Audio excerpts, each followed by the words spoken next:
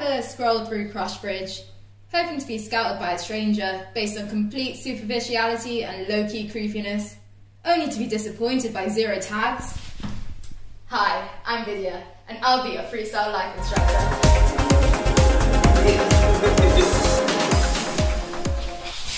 Crushbridge, the love-struck campus, but less horny Cumbridge, all about getting a second chance at that meet cute.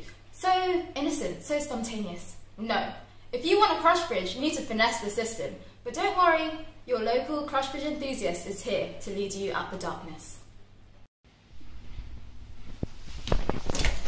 Number 1, you have to be blonde. Unlike some raw data shows, if you have golden locks, it's a surefire way of getting anonymous suitors. But it doesn't mean you have to be white to get a Crushbridge. I mean, look at all the women of colour who have blonde hair,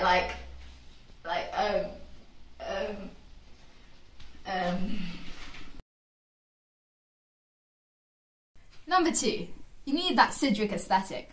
Even if you're a Fiznatsky, all you need is large earrings, wide leg trousers, and throw in a quirky clip or bandana. General rule is try and dress as if you bought all your clothes from Oxfam with your daddy's money. Number 3, the coat. Obviously you're wearing a college puffer is like plastering a serious ID to your forehead, but if you're looking for a coat-based Crushbridge, colour is key. Yeah. With lockdown, casually bumping into people in the Cindy smoking area is a thing of the past. Now you need to bump into people with your bike. But if you don't meddle with pedals, forget the bike. It's all about the location. Your main stage is Mainsbury's. Come on. Toiletten 漂亮 les vitons j'étais et les jantons les hoppas les chichons l'été on voit je les temps les disponeront. If all else fails, you can always turn to voyeurism. Well, look, if we're all locked down and catching the eye of the guy that's doing his daily run is the closest thing you'll get to your pure gym fantasies. And at least they'll know where to find you post-Rona. Yep, that's as creepy as it sounds. But look, at the end of the day, receiving a Crushbridge is just a social construct. You don't need to be validated by someone's anonymous post. You are not just 2 letters at another letter. You are the whole alphabet. And you know what? Send yourself that Crushbridge through self-love. Wait, no, wait, no. Hello. How's everyone doing? Good? Great. Yeah, wonderful. Me? Oh, I'm fine. I'm quite an awkward person, quite a awkwardly clumsy person, I would say. Disappointingly clumsy, as my year 6 history teacher once called it. I've broken quite a lot of stuff in my time. Some lamps, my mum's anniversary gifts, my mum's hopes and dreams for me as her daughter. I joke. That was never there to begin with. So I was on this date recently, and you guessed it, clumsy old me, something ended up happening. So awkward. We were sitting there and I broke, I just broke his penis. I joke. It was just his self-worth, nothing else. I wouldn't dream of doing anything else. So I was sitting there wearing these dungarees, feeling so great, like super hot, and I needed a wee, so I decided I was going to do a wee, and not at the table. It's not that kind of date. No, I went upstairs and I went to the toilet, and then I realised it was at that moment I just kind of felt the awkwardness of a dungaree. When you have to get stark naked on a toilet. It's only when I was naked on a toilet that I realised how awkward dungarees are. I then started reminiscing about all of the really awkward, weird things you might do which you don't realise are awkward and weird until they're happening or have just happened. And there was a girl in primary school, Ellen Jenkins. Look her up. That is her real name. Ellen was a double panter. She was a double panter, whilst most women were trying to double bra to make their boobs look bigger. Ellen was going for a double pant, and unless she was trying to go for a heavy set vagina, I don't really know what her goal was. Ellen was also the girl at school where sitting in maths class, had a pen in my mouth, just chewing on that, doing a bit of long division. Pull the pen out, instantly her finger in my mouth. In with a little smile at the end, a little at the end for me. So I had a few questions as I unpacked this event later on in my therapy, and I was thinking about it and I thought, one, why was Ellen Jenkins so close to me that she could instantly get her finger in and out of my mouth without as much as a run to get to me? Two, why did she enjoy it so much with a little smile at the end? And three, why did I enjoy it so much? I'm joking. I just came in my pants a little. I was an overachieving child, but it's very hard not to be when you're only half white and the other half's Chinese. I'm not saying that there was a lot of pressure per se. I'm just saying that the entire reason I left my home country and all my family behind and gave up my hopes and dreams wasn't for you not to get an A. Sorry about that. And so with this in mind, you're 7 and you're gearing up for that UCAS form. And what's the thing to do? Why, learn an instrument, of course. And the logical choice, oh well, I think it's clear. Pick up the guitar and become Joni Mitchell in a year. One crucial thing I hadn't considered was I'm not white, blonde or thin. And so my heritage dictates that I play the violin. Oh, oh, oh, oh, oh. So 15 years later, here I am. Oh, the violin would be really cool. I was sold a fucking scam. Instead of sitting around the campfire and strumming Kumbaya, I'm practicing the Mendelssohn concerto from afar. And the worst thing is I can't get dreadlocks, because we all know you're exempt from cultural appropriation if you look a bit unkempt and play the guitar. Oh, oh, oh. And although it really pains me, some people like to say that this little first world problem doesn't affect my day-to-day.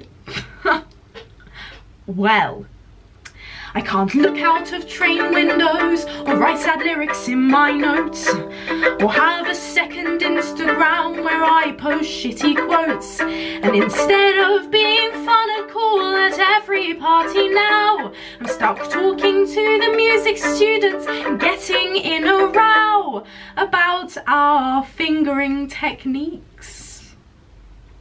Yep.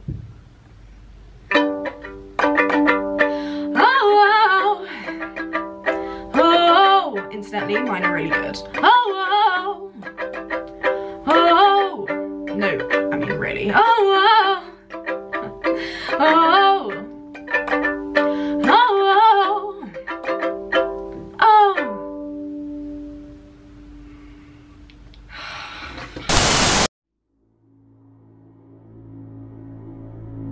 Assalamu alaikum. I am Abdul Ali Mustafa, and this is my wife. My hobbies include riding camels and eating spicy food. Adam, why aren't you a doctor yet? Dad, I'm 13. 13? Well, when I was your age, I was 15. Fine, Habibi, come help me steal some jobs. Where are your jobs? Take 2. Yeah. Wait. I have your lunch for school. Dad, that's a bomb. I know.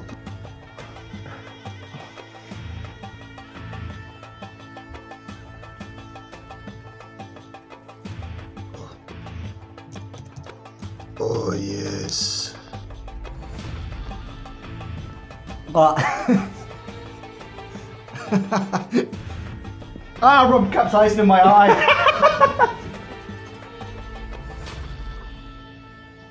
Hey.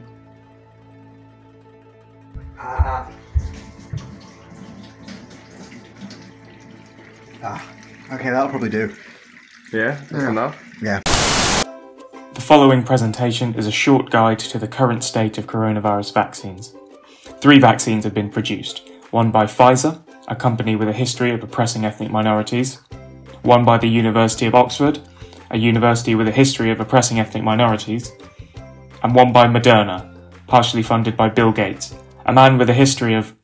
Actually, he's alright, I think.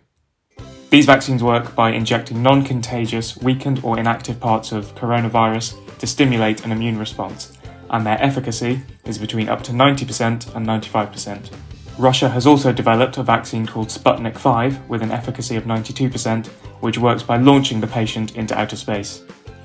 Listeners should note that there is a difference between efficacy and effectiveness. Efficacy is how the vaccine performs under ideal and controlled conditions. Effectiveness is how the vaccine performs in the real world. This is like the difference between the grades you get at school and the destruction of your soul and identity at university. The Oxford vaccine can be stored at normal fridge temperatures, but the Moderna vaccine must be stored at around minus 20 degrees C. The Pfizer vaccine must be stored at around minus 78 degrees C, which means it can only be safely transported inside Jeremy Hunt where the heart is supposed to be. In the UK, the cost per dose of vaccine is between £3 and £25, so in the US, prices are expected to be no more than $3,000 or 2 vital organs. The UK government has ordered around 150 million doses of the Pfizer, Oxford and Moderna vaccines, and around 350 million vaccine doses in total. This means that one man was right all along and immigration really is out of control. Side effects of the vaccine include muscle aches, fevers, headaches, nausea, inflammation and fatigue. Students who have been at Cambridge for more than a week probably won't notice anything. If you're worried about vaccines injecting microchips, containing mercury or causing autism, you don't need to do anything except lick every lamppost within a 5-mile radius and let Darwin do his work. Given the transmission rate of the coronavirus, around 45 million people will need to be vaccinated in order to achieve herd immunity. The vaccines are administered as 2 doses 3 weeks apart, which will take at least 7 weeks. This means that if we're lucky, people will be vaccinated just in time for coronavirus to mutate and finish the job. Merry Christmas.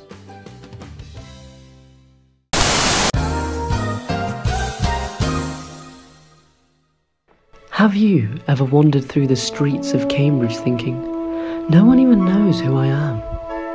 Or forgotten what college you go to? Or desperately wanted to be the main character?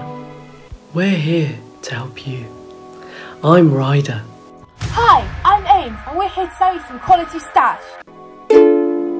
Stash. Artisanal, high grade, premium fabric. Something that all should have.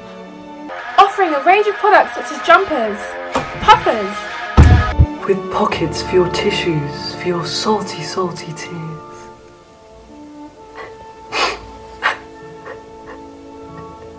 branded caffeine pills for those essay crises, or just for breakfast. We have stash from everywhere. We deliver to all colleges, right to your door. Where? Girton? No chance, no, too far. We deliver to most colleges. Right to your door. Is she back again? That's the 4th time today. Tell her to piss off. Customer service. Products are of the extremely low price of just £79 per beanie. Each gown costs £4 to make, but 100 times that to sell. What a great deal! Don't miss out. Order today. 8-week terms and conditions apply. Products may not be as advertised and may cause side effects such as lack of taste, for example, causing you to think that Lola's is a good night out. Call 011 011 34 exclamation mark hash 582493 Q829484 exclamation mark L219FI today. Hi, my name is Shakira and I'm black. I like to preface all of my sets with that because then it means if you don't laugh at my jokes, that's a hate crime. Sorry, I don't make the rules. Since being back in Cambridge, there's been an elephant in the room. the subject of racism as a result of the tumultuous events of the summer and all of the social unrest that's been going on. I can't tell you how many times this term someone has made a vague allusion to recent events or the current situation. That's the one I hate the most, the situation, capital S. A situation is your dad cheating on your mum with the au pair. A situation is Greg's running out of vegan sausage rolls. White supremacy? Not a situation. Call it what it is. Fuck euphemisms. The situation sounds like a 1970s disco band.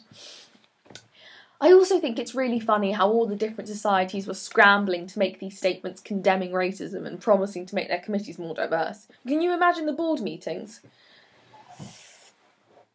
Okay, chaps. What are we going to do about all this police brutality malarkey? Well, Cornelius, we have to do something to save face. You're absolutely right, Humphrey. Well, boys, I see no other way forward. We'll have to get some colours in. I know, I don't like it any more than you do, but we have no other choice. I know that what they're doing is well-intentioned, but I do find it hilarious that it took an international movement for them to realise that they're not diverse enough. Like, really? 3 of you are called Ben, and you all look like different evolutions of the same Pokemon. Ben 1, Ben 2, Ben 3. It's no self-awareness. So yeah, the societies are really desperate to get some people of colour in now. I mean, really desperate. Oh, they might as well go and stand on King's Parade and beg. Any spare Negroes? Any spare Negroes? White people, you're not allowed to laugh at that joke. I'm watching you.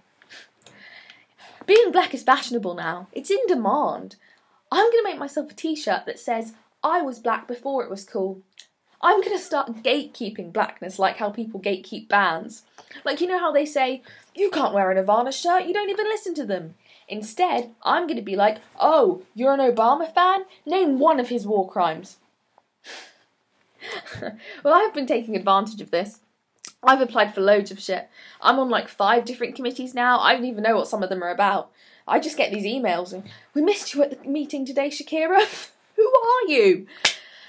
There's only 2 other black people in Cambridge, so it's been a walk in the park. I've just submitted my application to be Grand Wizard of the Cambridge branch of the KKK. Waiting to hear back. # more black CEOs. It's been a rough time, just very fraught.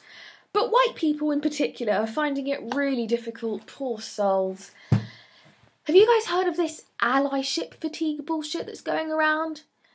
It's basically when white people get tired from doing the bare minimum. Just posted a black square on Instagram. A spa day is so needed.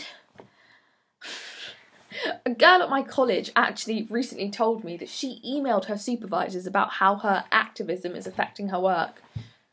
What would she even say? Hi, Professor. Sorry I couldn't hand in an essay this week. I just found out that black people are human and it's shaken me to my fucking core. My head's gone. Just wait until they find out we can read. Mind equals blown. Alright guys, that's it from me. Thank you very much. Hi everyone, and what a pleasure it is to be performing at this year's Increased Vulnerability to COVID-19 Smoker. That's right, brothers and sisters, this pandemic is actually targeting black and minority ethnic people so disproportionately it's actually being headhunted as the UK's next Commissioner of Police.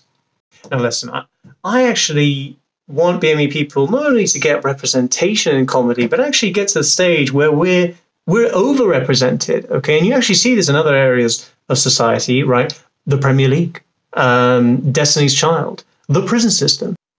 Now, one thing about being BME is that it means, of course, you have BME parents. And I, for one, am really missing my dad during this lockdown.